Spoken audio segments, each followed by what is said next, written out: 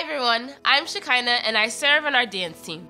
Whether you're joining us physically or watching online, welcome to Fountain of Grace. It is our prayer that you have a meaningful encounter with God and with the people of Fountain of Grace. Our senior pastor, Pastor George Iravor, has a word from the Lord that will impact your life, so get ready for what God has in store for you. We all want to make our lives count for something eternal.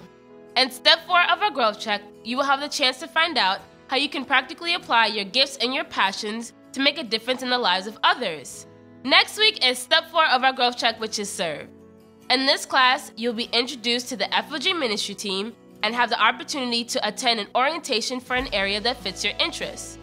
For those who have not yet taken classes, a member of the growth check team will help you with registration in the main lobby after service. The next session will hold on Sunday, December 24th, immediately after service. The Christmas season is quickly approaching, and that means the calendar here at Fountain of Grace is filling up. Mark your calendars with these important dates. Friday, December 22nd at 7 p.m., Christmas Caroling Night by the Children's Ministry. Saturday, December 23rd at 4 p.m., Children's Christmas Party. Sunday, December 24th, just one service at 10 a.m., and Monday, December 25th, a special Christmas Day service at 9:30 a.m. Are you in need of prayer or counseling? There are weekly prayer and counseling sessions available by our pastors in the church on Mondays, Wednesdays, and Thursdays beginning at 11 a.m. Please call the church office to schedule an appointment.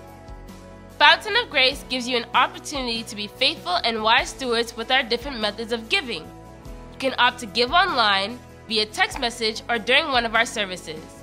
In the New International Version of Luke chapter 6, verse 38, it says, "Give, and it will be given to you. A good measure, pressed down, shaken together, and running over, will be poured into your lap. For with the measure you use, it will be measured to you." For all other church activities, please visit our church website at fogbos.org. Thank you and have a blessed week.